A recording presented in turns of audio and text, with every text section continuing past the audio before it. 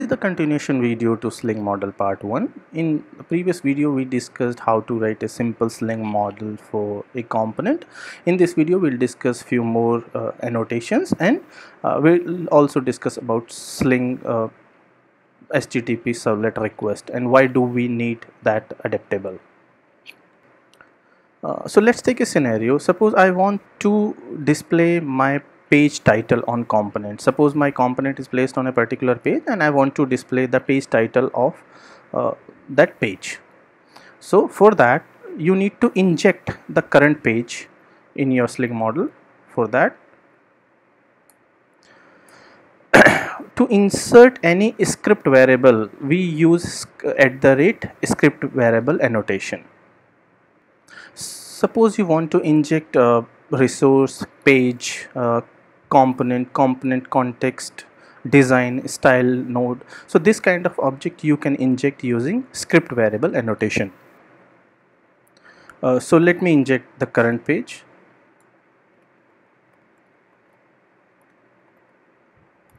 And I wrote a method which returned the current page title, the get page title, and the same method I wrote in interface.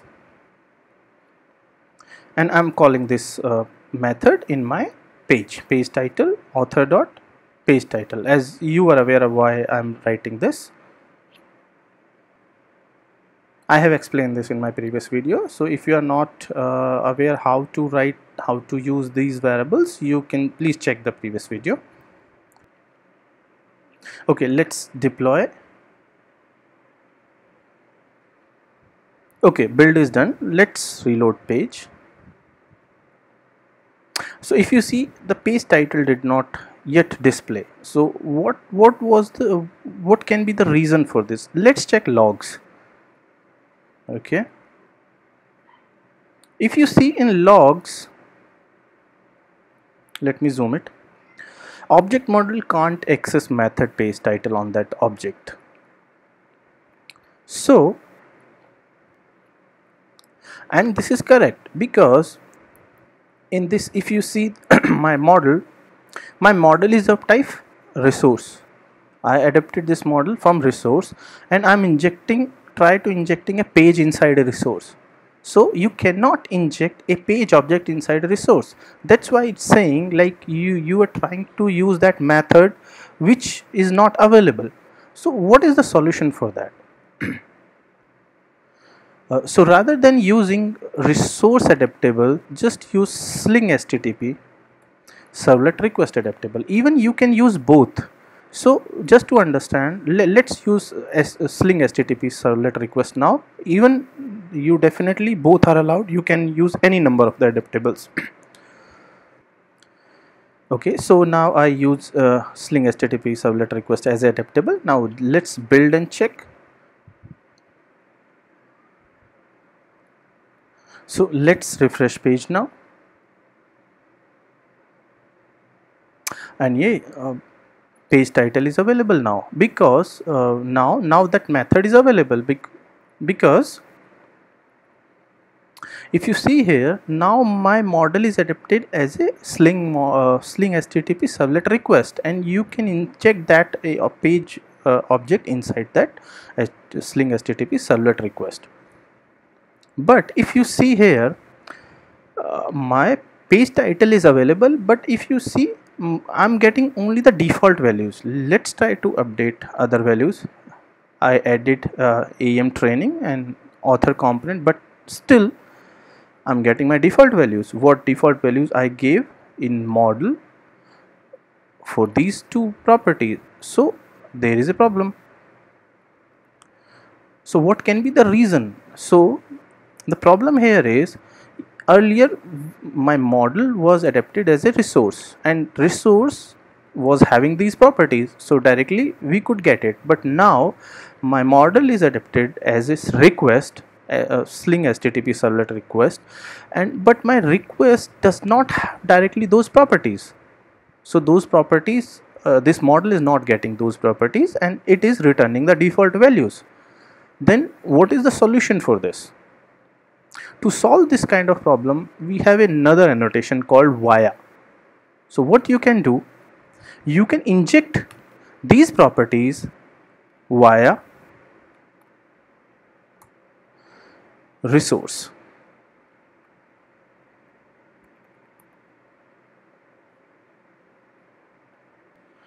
So what actually wire does, what is the purpose of wire? So in case you want to use a different object as a adaptable instead of original object, so you should use wire. So original object is HTTP Sling HTTP servlet request, but you want to adapt the another object resource via using via annotation. So what you are saying now, inject these properties but via resource object.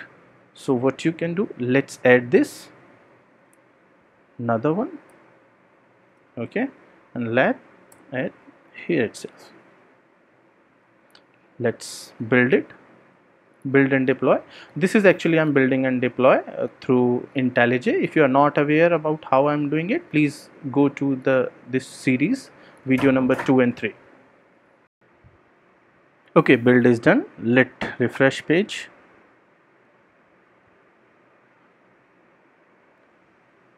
Okay, it did not came. Let me see what is the problem.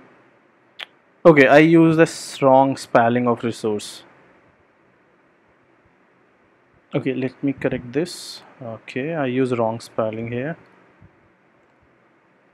Let's save it and let's build one more time. Okay, build is done. I refresh. After refreshing, yeah, the values are coming now. So we are able to get values using Sling HTTP servlet request. There is another way. Suppose you don't want to use inject, and there is another way to get your dialog values. So if you don't want to use inject, there is another annotation you use to get values. Let's do that. There is another annotation called value map. You can directly use this annotation, and this annotation will also return your dialog values. Let's save it and check. Let's build it. Okay, build has been done. Let's reload. So even the dialog values are coming using @value map value annotation. Let me update this. Okay, let me hash. It's getting values using value map. So now you have two annotations to get your dialog values. You can use either inject via resource when you are using Sling HTTP servlet request as a adaptable, or you can use value map. Both will return your dialog values. Let's take one more scenario. Suppose you want to inject commonly used Sling objects like resource resolver, request response, Sling script helper, or so this kind of object, how you can inject these kind of object in Sling model. So for that we have an annotation called Sling object.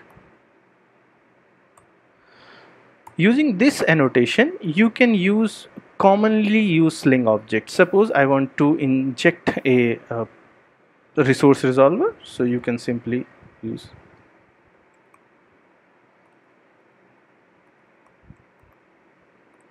resource resolver. Now the resource resolver is available inside this model, and you can use this variable whenever you need a resource resolver. Or if you want to inject even a request, Sling HTTP servlet request.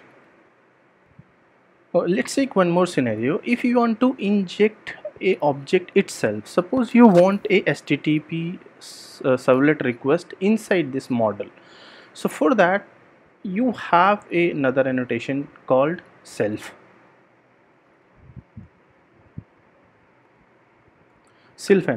annotation. What it does actually, when you want to inject a object itself inside annotation, suppose I want to inject this. So now the Sling request is available inside this Sling model. So this is the commonly used Sling object. So you can inject this object either via self or via Sling object. Obviously, through @Sling object, you can inject any of the Sling object, but the purpose of self is to inject a object itself inside a model. So in this tutorial, we discussed about Sling object, self annotation, script variable, and value map value, and annotations. In next video, we will discuss about few more annotations like post construct, named, request attribute, and few more commonly used. So thank you. If you have any question, please do comment. Thank you very much.